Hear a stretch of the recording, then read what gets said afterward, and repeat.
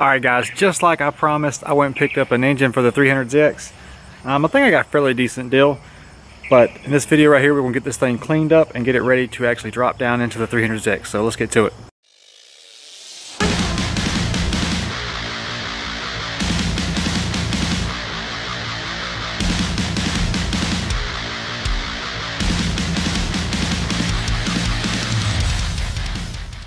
But yeah, we're going to get the engine cleaned up. I think that's probably like the worst thing you can do is like to put an engine in a car and not just do the basic bare minimum maintenance stuff and cleaning it up. So that's what we're going to do in this video. I'm going to show you guys my process and where I get the stuff I use and all that good stuff. But the engine only has like 130,000 miles on it. It looks like the timing and water pump and all that stuff was replaced. So I think we're going to have a good engine, at least fingers crossed. I did get a video of it running. It looked like it came out of a fairly decent car, like a car that someone actually loved and cared about. A tree just ended up falling on the car during the storm and everything. So it's unfortunate, but the parts are going back to make another car whole, so it counts for something, I guess. But I always run to the Dollar General, and this stuff seems to work good for me. But I'll show you guys what I'm going to use. But I always run to the Dollar General because once you use this stuff, it's not going to be good for anything. But you can get these little toilet brushes for like $1. Kind of help you get in there and like scrub all the stuff loose and all that good stuff. And I just get like oven cleaner. I think this can is like $3.50. And they also have like, the most, engine degreaser. This is like $4.50. And of course this stuff, which is like $3. So we're gonna give them a shot and see which one works the best. But the engine's in really good shape. Like, so we got a valve cover leak right there. I'm definitely gonna replace the valve cover gaskets because right now that would be easiest to do. Once you put it in the car, it's gonna be a nightmare. And it looks like it recently had a clutch installed. So yeah, I think we're going to have a good one. But you can see that it's just kind of leaking a little bit. I might do an EGR delete, not sure yet.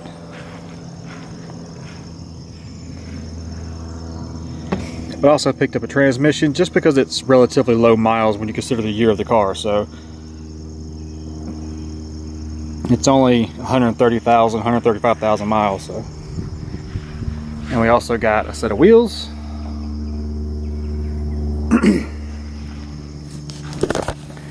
So not too bad. Like I said, I paid $1,500 for all that stuff. So it's definitely more than I would want to pay for an old Nissan V6, but it's just going to be the cheapest way to get the car on the road and running. So I think it'll work out. All right, enough of me rambling. Let's get this thing cleaned up. Let's try the cheapest first. Uh-oh. And of course I'm going to spray this stuff off with water, but just want to see what we get. It's kind of got like a nice little foaming action to it.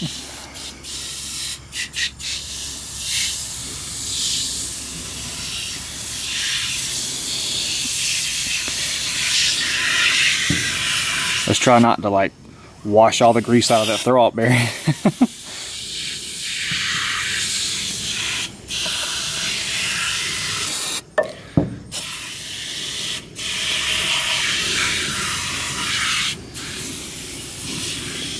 You probably want to be wearing gloves when you do this too. So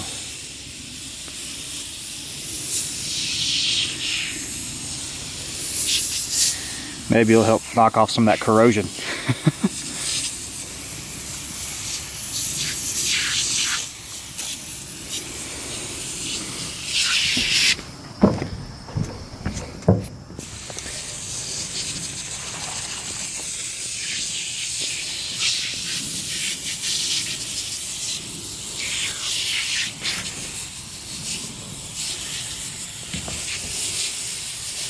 Not too worried about getting water in any of this stuff. I'm not going to get enough in it to actually hurt anything.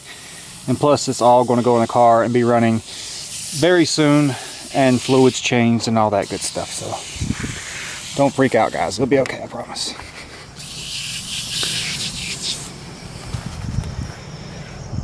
All right.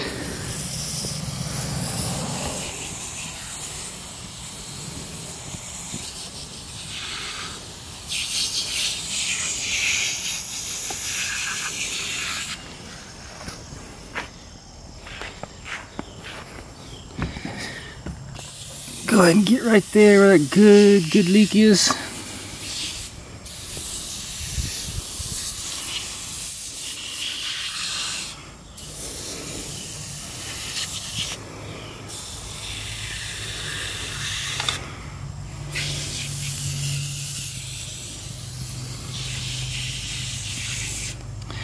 And a little bit in the power steering pump's not gonna hurt, right?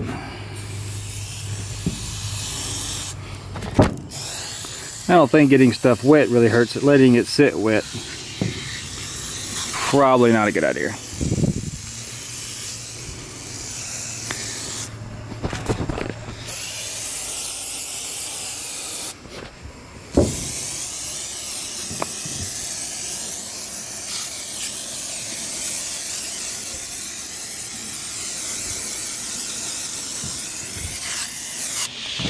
All right, now we got this thing all covered. Kind of agitate some of the bad stuff.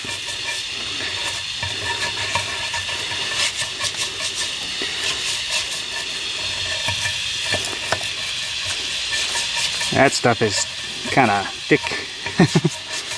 So, might take a couple times to get all that crud out of there.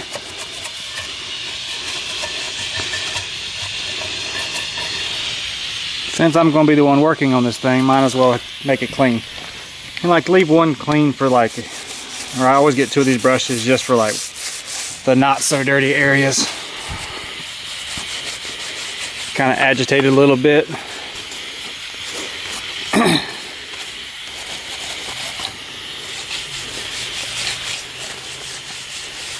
probably end up painting this intake when I have it off.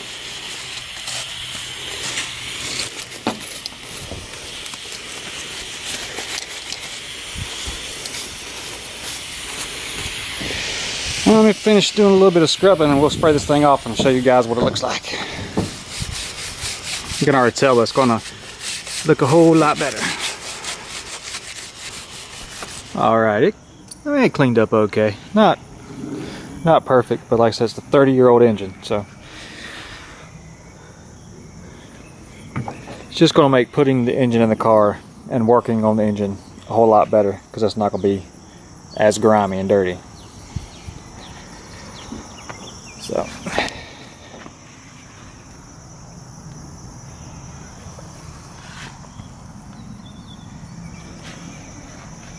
transmission still looks like crap though.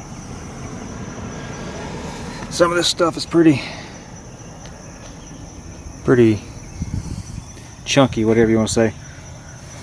Looks like this car was somewhere where he got a lot of salt on the roads. It's pretty rough.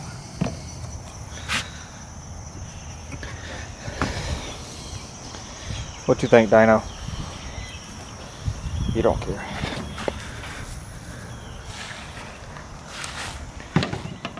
Definitely think I prefer this stuff right here. Worked pretty good. Actually foams up and sticks to the engine. But yeah, I guess that's it. Probably in the next video we'll start pulling the engine out of the car and go ahead and get the engine dressed up and get it set in there and go ahead and try to fire it up and see if it's going to run. But probably going to do that kind of, you know, on my time off at work. So we'll see. I think I can do it. I got like 5 days to get it done. Figure a couple hours a day, I should be able to get it knocked out. Alright guys, appreciate you watching. We'll see you on the next one.